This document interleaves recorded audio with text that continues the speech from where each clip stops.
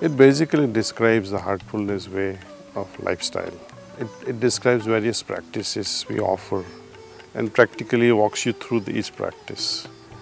And here I have demonstrated actually in a scientific way, and I have tried to demystify the spiritual aspect of meditation.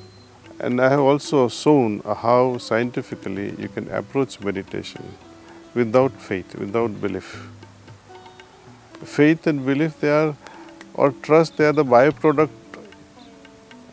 as a result of doing something.